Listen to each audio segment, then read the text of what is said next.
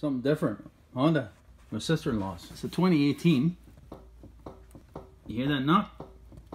It's driving her around the bend. I don't normally touch too many people's cars in too many circumstances, but there's a reason I'm doing this job. I'll give you the details at the end of the video. I'll start the clock to see how long it takes me to do this. Honda says it's the rear shocks. I've taken a look at it. It does in fact seem to be the rear shocks, the rear dampers on the car. So I'll show you the details, the usual. I'll give you the torque specs and whatnot. Very straightforward, you know.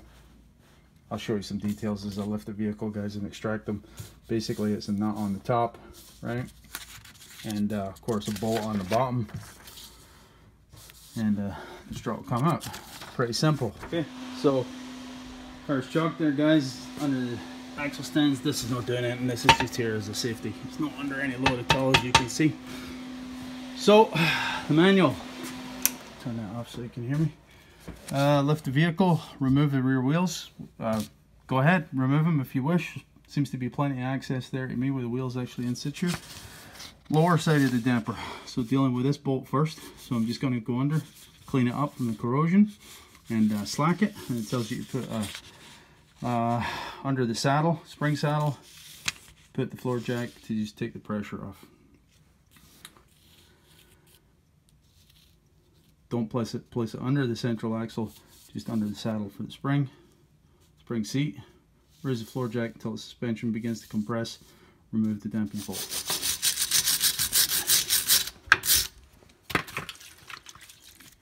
Your choice of penetrating oil. Same old boys. And as per the manual, we'll put the jack under the spring saddle there, spring seat. Take a wee bit of load off it. Undo the bolt.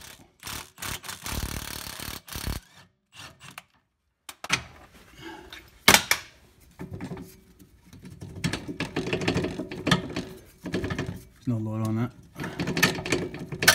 So the damper, the upper side, here you can see what's involved. So it's an internal wrenching hex. Figure out what size that is and I'll let you know, fellas. So you can see here's the stack. So we'll take this off.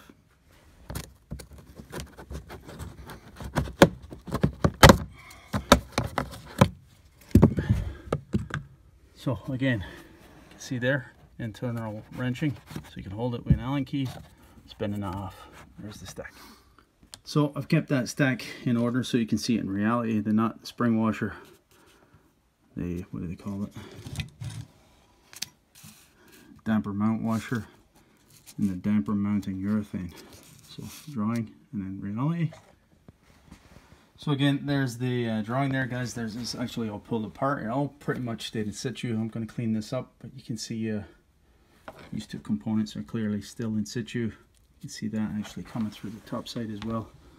The rubber neoprene bushing there and the steel bushing inside. I'll leave that as is.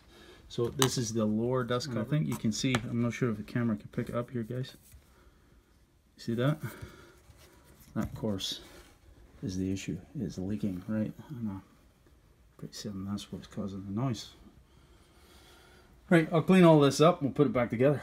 Right, so I thought I'd better separate the upper from the lower dust cover here, just in the interest of getting a look at this, make sure there's no decrepit, but car's only 3.5 years old, it's still in good shape, so I'm not going to disassemble this. I'm happy enough with this.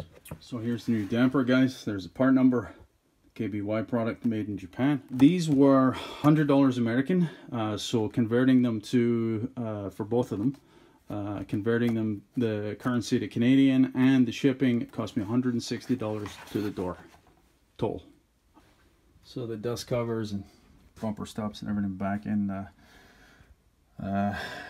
reverse order, of course. There, guys, I'm just going to slip that up in position. I've put a wee bit of Loctite, or sorry, no Loctite, anti-seize on the shank of the bolt, because I'm reusing the bolt. A wee bit of Loctite on the threads. Yeah, and we'll put, of course, new nut. Raise the suspension with the jack until it just begins to lift off the safety stance. So be careful with what you're doing here, obviously, guys. Use your discretion. Whether you think, I think that's a wee bit stupid, that procedure, but I've got multiple jack stands under here. I'm okay with it. And then tighten to the specified torque, which we saw earlier. is 40 foot-pounds.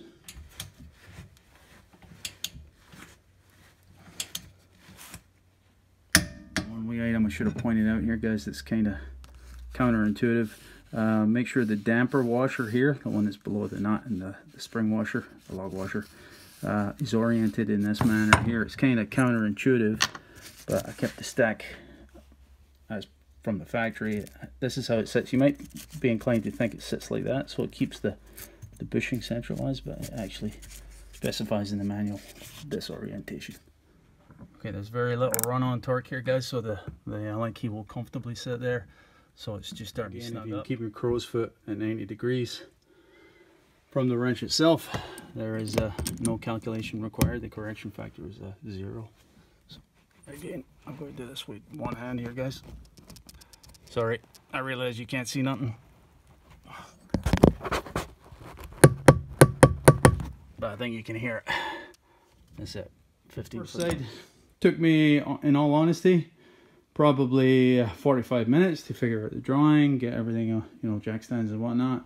Second side, maybe 20 minutes. So, for a dealership to do this, now keep in mind, we're talking about per side, 1 bolt and 1 nut, right? And getting the stack correct, torquing it up. So, what? An hour labor, realistically?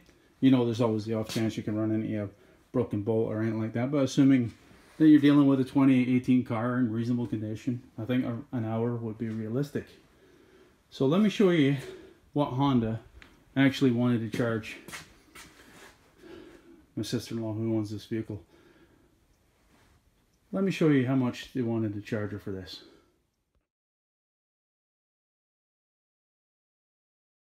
Right, so you make up your mind whether that is a reasonable amount of money or not for the parts. Granted, the parts here were $160, so even double it for you know, OEM shocks. Let's be generous with them, and an hour's labor. Math still doesn't work out in my mind. But anyway, I'll leave that up to you guys whether you think the job is worth doing yourself or not. It's very simple. On a mechanical aptitude scale, very, very simple indeed. Scale of 1 to 10, a 2. You know, some tooling might be an issue for you, torque wrenches or whatever, but it's certainly no difficult. That's it, boys. I didn't want to turn this into a bitch session, but I thought that was a bit offside. Cheers.